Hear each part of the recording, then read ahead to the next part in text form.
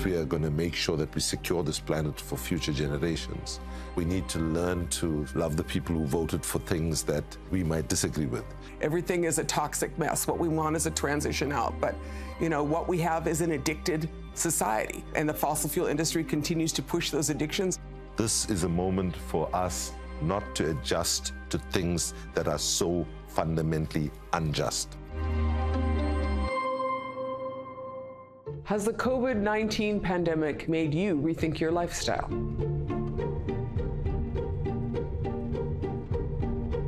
If this is a dress rehearsal for the climate breakdown, how are we doing?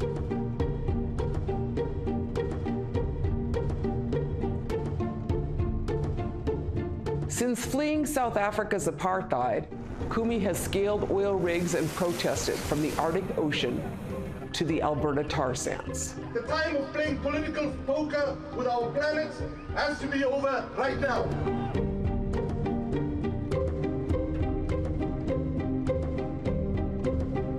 Winona has stood in opposition against coal and uranium mines, dam projects, and oil pipelines.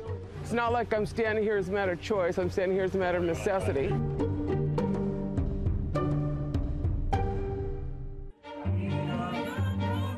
This is an opportunity for system redesign. What lessons can we learn from Indigenous knowledge? I want to see what a new economy will look like and how people can take power over their future. I'm eager to speak about this and more with Winona on Studio B Unscripted.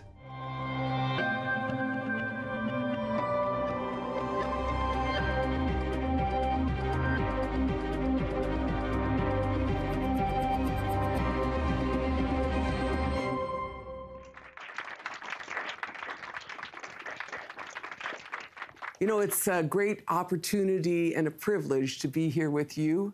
We are in a very colonial city, and we're a couple of anti-colonialists. We both come from long histories of British colonization, I would say, and here we are to talk about the future in some times of tremendous change. And I think that we've just had the big conference in Glasgow. It's so wonderful to be with you, Winona.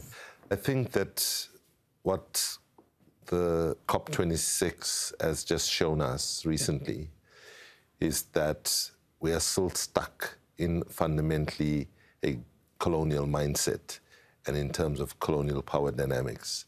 Because what we had out of COP26 was basically a sentiment that says the lives of people in the Pacific and other small island states don't matter, in the least developed countries don't matter. And the difficulty, it seems, is that those with the largest amounts of power in the conversation are not willing to recognize that the mistake they made after the global financial crisis, which was their approach was system recovery, system protection, and system maintenance. But what should have been done then, and what is even more urgently needed now, is system innovation, system redesign, and system transformation.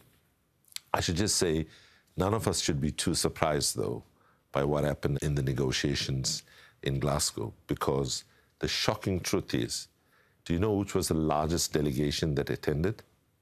No, I have no idea. It was the fossil fuel industry. Oh, wow, yeah. Right? They had 503 lobbyists. No, you should always have the dealer at the table. Well, I feel like what we're talking about is late-stage addiction behavior. Exactly. Frankly, I lived, as you have, in the fossil fuel era my entire life, and I'm looking for a graceful transition out of it. I don't want to crash my way out where I can't drink the water and I can't breathe the air and everything is a toxic mess. What we want is a transition out. But, what we have is an addicted society. And the fossil fuel industry continues to push those addictions. I heard someone talk about the colonial imagination versus the indigenous imagination. And the colonial imagination can only figure out, within this box. And it can't get to the place where we need to get to, where it's more than just the rights of corporations, and it's more than just the rights of first world people, but it's also what about the rest of the world, and what about the relatives, whether they have wings or fins or roots or paws? That's how you survive. Maybe Jeff Bezos and Elon Musk think they can make it without the rest of us. But the rest of us know that we are part of this world and that opportunity is here to make a change. No time like the present. Yeah. That's what I figure like. And, absolutely. And it appears that Glasgow did not bring the change. Imagine Alcoholics Anonymous having a global conference and the biggest delegation to the conference was the alcohol industry. Right. Or in the past, a big anti-slavery conference and the biggest delegation was slave owners. By the way, that's what it was. That's why slave owners got compensation and those who were slaves got no compensation. And this is how the climate negotiations are going. And now, you know, people like myself, when we look at where we get inspiration from, and I think that the inspiration right now is coming from young people, but it's also when you're looking at bodies of knowledge, Indigenous wisdom teaches us the way out of this mess, because unless humanity can learn to coexist with nature in a mutually interdependent relationship, you know, we're not going to be around for that much longer. And I always like to tell people, don't worry about saving the planet, right? Because actually, if we continue on the suicidal path we're on, we would destroy our soil, destroy our water, warm up the planet. The end result is we will be gone as a species. Yeah. And once the plants will be back. Yeah, and once we become extinct, the oceans will recover, the forests will grow back, and so on. And this struggle, therefore, has to be understood as saving our children and their children's futures. You know, every living being had some original instructions. We would say, Mino Bamadaziwan, take only what you need, leave the rest. Be mindful, all your relatives. You know, understand the Creator's law is higher than the laws of nations, states, or municipalities, and even the participants in COPs. You know, you could say whatever you want, but in the end, we all got to drink the water, we all got to breathe the air. We all had those instructions. Indigenous people, you know, we're 4% of the world's population, and we're 75% of the world's biodiversity. What we need is to return to some instructions that say, this is how you live. You live being mindful, you live being conscious, and you protect, you know, Mother Earth and not the rights of corporations. I mean, this is why you need things like the rights of nature, you know, versus over the rights of corporations. My observation, I don't know if you see, but I see like catastrophes of biblical proportions. Yeah. I mean, right? Yeah. So there's, you know, fires and hurricanes and tornadoes and the oceans are rising and then, you know, a pandemic. And, you know, in the history of the world, pandemics have always forced societies to change. This one is no different. You know, what Arundhati Roy says is it's a portal between one world and the next. And inasmuch as the financial crisis of 2008 was a pretty clear opportunity to acknowledge that the economic systems are, you know, made up and are failing, this moment is certainly a time when we can and in many ways, many of us have reset. I think we're facing a worse disease than COVID-19. And that disease is a disease we could call affluenza. And this is this, that is true. Where people have been led to believe that a good, meaningful, decent, happy life comes from more and more and more material acquisitions. And I think that unless we look at bodies of wisdom, including, I think, again, this is something we learn from Indigenous culture, is that a good, meaningful, decent life comes from how we engage with nature, how we engage with our families, the quality of our relationships with our friends and neighbors, all of which aggressive casino capitalism has actually decimated, right? Does this resonate with you? Entirely. I mean, our teachings as Anishinaabe people are Mino Bamadaziwan, which means the good life. It doesn't mean how much stuff you have. Yeah. You know, but there's this constant barrage that you need more, you need more, you need more, and you'll feel better. And the fact is that people don't feel better. You know, Americans are pretty unhappy overall, and getting more stuff just means you have to pay money to store it, from what I can figure. So now, people who don't necessarily think like you and I do will listen to us speaking and say, well, oh, this vision is so far from what the mainstream vision of society is, right? Right. Okay, you and I have been around for more than 4 decades in the struggle for justice, right? Mm-hmm. And sometimes, I don't know, I feel, given how much of effort one put in, that we should have made much, much more progress. But the forces of resistance to change are so powerful. But there's something I feel in this moment that I've never felt before. Bad as things are now, and things actually are looking much worse in terms of extreme weather events, deepening inequality, rise of fascism, and so on, and failure of democracy. But there's something very optimistic for me in this moment, and I want to see how you feel about it. And that is, I don't remember any time in my history of trying to work for justice, is that there is so many people who believe that there's a possibility this time round for major structural and systemic change. Not simply what our governments do all the time, which is rearranging the deck chairs on the Titanic while humanity sinks, and baby steps in the right direction when what is needed is big change. Does that resonate with what you're hearing with people in your circles? Yeah, I mean, the fact is that the systems are failing. I mean, if you look around the United States, which, you know, is the country which levied itself upon me, you know, you're looking over there and you have political crisis of pretty big proportions. I mean, you had an insurrection in January, right? And then you have, you know, economic systems that fail. You have judicial and legal systems that failed us. You know, have failed us consistently. And you have food systems and energy systems that fail in climate change. I mean, what is clear is that if you want to survive, you need local energy. You know, if you're expecting the grid is going to protect you, the big disasters of climate change-related disasters are going to take down your grid. So that's a message of the power. Yeah. In planning moving forward, we need to go to a more decentralized approach, and where we put capability and control with local communities, because that's the only way we can guarantee. Yeah, I mean, I must say something to you that you know, which is empire is overrated. Yeah. You know what I'm saying? The bigger you get, that's great. But you know what? Is that at the local level is where you got to eat. Yeah. You know, at the local level is where you're going to need your solar garden that is owned collectively. At the local level is where you're going to need some essential manufacturing with just and fair trade relations, you know, because, you know, an indigenous model is a model of biodiversity, is a model of agrobiodiversity, is a model, because indigenous peoples, 5,000 languages, are not about building empire. They're about reaffirming relationship in place. And that is what is missing, you know, with this industrial society, is there is no relationship and reciprocity with the world that create us, you know? But the other problem we have is the information environment within which we are operating, right? Because I would put it to you that probably there are more people that are more comfortable with imagining the end of the world as we know it and all of us disappearing off this planet than to imagine the end of capitalism, right? Because that's how the power of the narratives we've been fed, you know, like that's the only system that works when clearly it's not working for the overwhelming majority. So for me, activism is primarily an act of love and courage, right? That the activism is about saying we look at the world and we refuse to accept that this is the best that humanity can create for itself. Mm-hmm.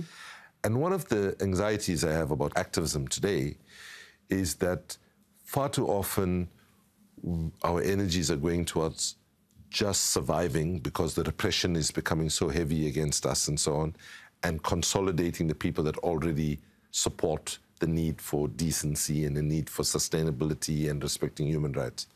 But I think that we don't have a choice today if we are going to make sure that we secure this planet for future generations, to also say we need to learn to, for example, love the people who voted for Trump, or love the people who voted for Brexit, or love the people who voted for things that we might disagree with. Because I think that we need to also recognize that they are also victims, that they have been victims of lies, deceit, misinformation, and so on. And we have to build a bridge. So in any case, shall we wrap it up there and go and take some questions from the audience? Hi, Kumi and Winona. I'm joining you from Fiji in the Pacific. My question is, Pacific Indigenous peoples are bearing the brunt of the impacts of climate change. We are experiencing displacement of our homes and our livelihoods and our knowledge and support systems. Our kinship ties to the land and ocean are under threat. But the current discourse on climate change impact doesn't give voice to our cultural identity and the relationship we have with nature that is being threatened by this climate emergency. How can we center this within the global climate change discourse that seems to be dominated by financial and corporate posturing? I had the opportunity to be in Kiribati, Fiji, and Vanuatu in 2015, and definitely felt what you said in a very deep personal way, has stayed with me since. And I want to be blunt about it. The way we center this is first about naming the problem that we have, climate apartheid. Right? Because those parts of the world that contributed greatest to the problem are not those parts of the world like the Pacific that is suffering the first and the most brutal impacts of climate change. And we need to recognize, therefore, that the conversation around what happened at COP26, how we understand it, we have to understand that, in fact, it's been a complete betrayal of small island states, for the folks in the Pacific, for people in coastal regions, least developed countries, and so on. And your question was, how do we center it, right? And I think that Winona implied that actually we cannot solely rely on the current systems that exist, which are broken in multiple ways. We can actually now start building new systems from below and start creating ways of doing agriculture, protecting our water sources, how we relate to each other and so on, in a much more decentralized, bottom-up way. And I think because those in power know that the systems that they are defending are indefensible, that if we can organize better amongst ourselves and generate examples of how we can do things better, I think that eventually that message is going to permeate in a context where the dominant leaders in political formations and in the dominant business community actually know that what they are speaking is completely bankrupt. I would agree. I think that they know. And I also say, you know, I just want to give my heart out to Pacific Islanders. And you know that you are entirely reliant upon your Mother Earth and your ocean for your life. You know, a lot of what we do is in recognizing the situation that you are in is the same situation we are in. And you know, the better we can do to stop tar sands pipelines, the better for you, you know? Yeah. I mean, that is my goal. You know, I spent 8 years fighting a pipeline that they just put in. You know, it's a crime against Mother Earth. It's a crime. You can't bring more oil out and pretend that it's going to work out. You bring it out in Canada, you burn it in the United States, it's going to show up in the Pacific. You know, so all we do is you know, knowing that our community is related to your community, and you know, good prayers for you and your community. Hi, I'm Sajjad. I'm actually from Pakistan and studying in the United States. You are saying that inequality, consumerism, neoliberalism, and all this have led to the climate crisis. So, like, how do we reimagine a different future without all these aspects of our daily lives? You know, just remember that, like, the world we live in now is not the world that we had all this time. This is like the past, I think, of 200 years of very bad decisions, past 100 years, very bad. You know, I mean, the advent of fossil fuels acceleration, the rise of the fossil fuels agriculture system, and the toxic militarization, it's kind of like being on steroids. You know, fossil fuels puts you on steroids, makes it a lot bigger and a lot faster. If you can get rid of some of the amnesia that you get from a massive fossil fuels injection, and remember that there's a way to live that is a little bit more simple, that has more relations with your relatives that are close, you know, then you got a better shot. Because the fact is that a globalized economy is predicated on a lot of fossil fuels. You know, I can get a shrimp that was raised in Scotland, deveined in China, and arrives at a Walmart near me. You know what I'm saying? Is like, that's too far for a shrimp to travel. You know, maybe we rebuild things that are a little more local. There's many tools, you know, ahead. I don't know, Kumi might have a better answer for this, but, you know, I just think shrimp shouldn't travel. Well, I think the issue of how far food travels is part of the kind of change that we need to make. Also, not only because of carbon, but because of quality, Yeah. because of freshness, because of health. And I'm impressed that there are many young people and some older people in the global north who are beginning to recognize that actually the 200 years of so-called civilization that was pushed on us actually turns out to be pretty uncivilized, right? And the changes that we are seeking to make, right, I don't think they are sacrifices. Sacrifice is the fact that people are working 20-hour days. Sacrifice the idea that people are working 3 jobs just to put food on the table. But what you're seeing is that all over the world today, people are actually co-creating from bottom-up real solutions to real problems, from providing energy to rethinking agriculture and so on. And the challenge for us right now is how do we pick up those examples? Because the problem we have is we've got a ideological state apparatus almost that is against us. You know, by that I'm meaning framework for education, framework for religion, social norms and custom, how we fund arts and culture, but most critically, the framework for communications and media. So today, even being able to project new models and new ways of doing things is a challenge because we don't have enough capability to do that. So we have our next question already. Over to you. Hello, I'm based in the Bronx, New York, and I'm heritage-wise, I'm part of the Fulani tribe of West Africa. And I really want to know, are we saving the planet or are we saving the economy? What is meant by this in relations to polluting countries? And wouldn't new climate justice asks and policies allow for both? You know, I call this economy the Wendigo economy, the economy of a cannibal. It's a cannibal economy because it consumes its life force. It consumes everything which is around and turns it into products that are then sold for some profit. You know, I heard someone say that colonialism has the same root as the word colon, which is to digest. And I believe it. It's like the digestion of the entire world. You know, so now we're planet stuff. That's what someone said. We got more stuff that's human in the world than all of the biosphere, like all the elephants and all the trees and the coral reefs. You know, you just got to change your alliance from what you shopped for in a bottle to what you're gonna, you know, how you rebuild a place to relocalize. On a worldwide scale, there is this resurgence and continuation of local farming, of local health, of local energy. And, you know, in this moment, we see that that's better to survive if you aren't counting on something coming in from China, probably have better shot.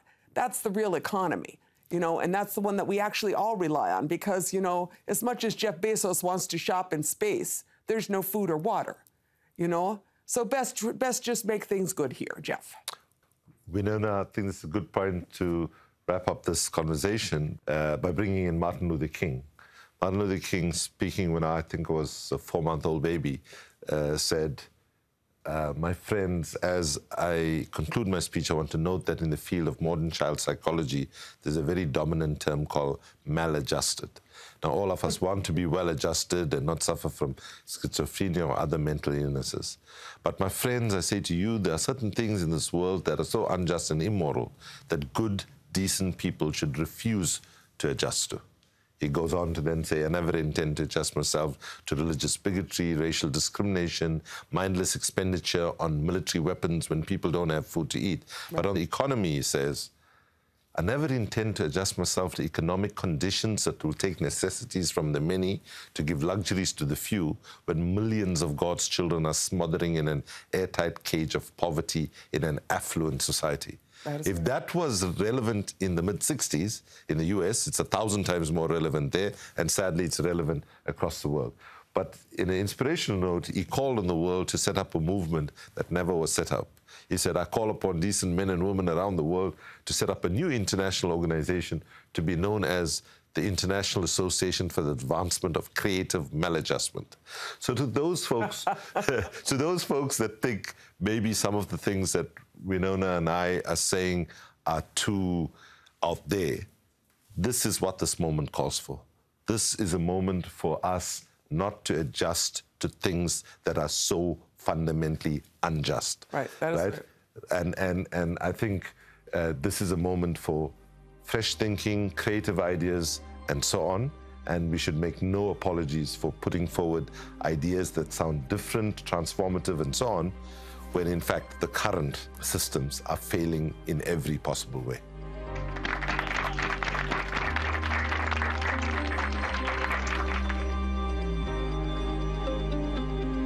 I was charged with 1,000 other people. I spent 3 days in jail fighting a Canadian multinational and watched Biden turn his back on us. How do you think we deal with the challenge of winning people over who have been led to believe that the current system serves them?